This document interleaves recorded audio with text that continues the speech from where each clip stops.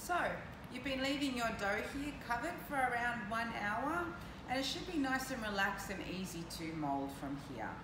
So what we have here, actually you can use a banneton. This is called a banneton, sometimes made of plastic, sometimes made of wood. I actually like to use a hairnet on top to stop it from sticking, or alternatively, you can use one of the authentic kush.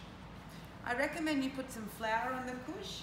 It's recommended that you use, if you have some rye flour, because rye flour helps it stick less and also gives a nicer color. It's a good idea just to dust it on top like so.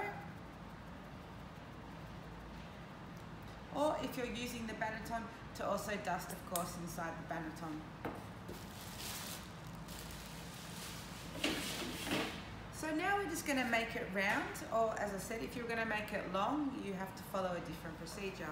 You can always search online different shaping techniques, there's many out there. So once again, we're going to repeat like we did before.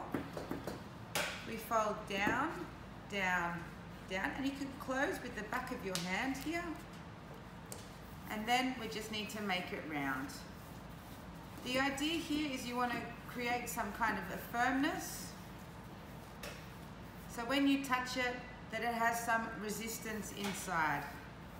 So once it's finished, you can put it onto your kush like so.